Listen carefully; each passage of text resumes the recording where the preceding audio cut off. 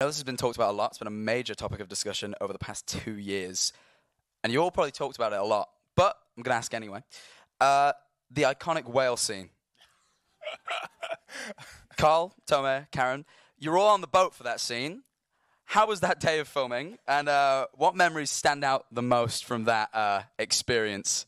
There's a couple of things. Right. Karl loved it. I had a great time. Jack Quaid, not so much.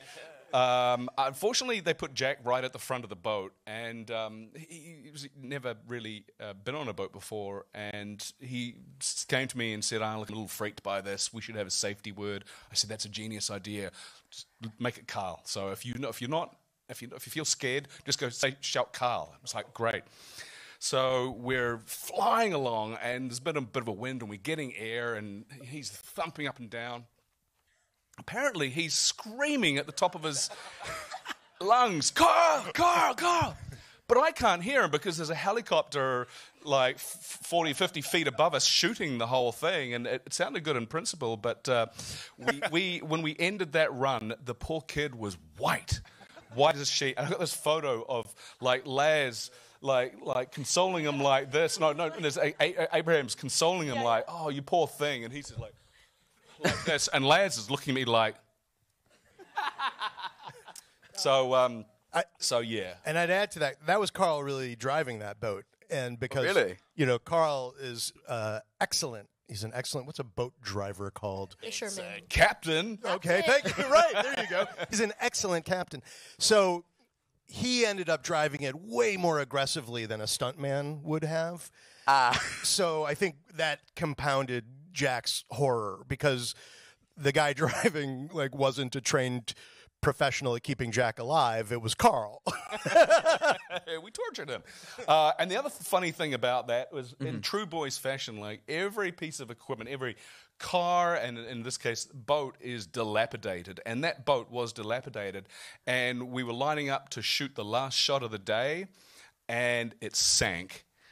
It sank? Shit you not, the boat sank. It was taking on water, and we hopped out. I was expecting engine didn't start. That's the problem. They couldn't get the engine to start, and then they opened the sort of hatch, and there's all this water in there. And because I had noticed there was a performance issue, I just wasn't getting top speed anymore.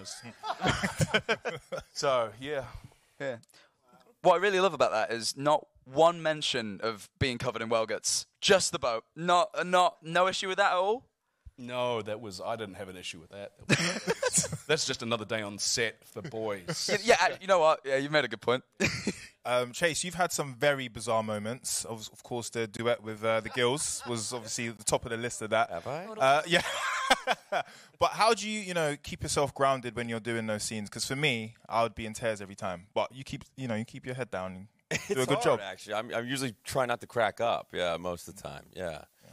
But what's fun about it is, and Kripke always tells me this too when he's there and stuff, and in emails, he's just like, just remember, it's always better if you just play it so straight, you know what I mean, and don't kind of put any, and sometimes I like to ham it up a little bit, but yeah, doing like the mushroom trip scene and stuff like that is a lot of fun, yeah, and it's so bizarre and nutty, and there's some really fun stuff coming up too that I won't spoil that. Yeah, to play it, as real as possible, and so that's sort of how I do it. But I think in some bloopers, it's definitely me trying not to crack up. So, yeah.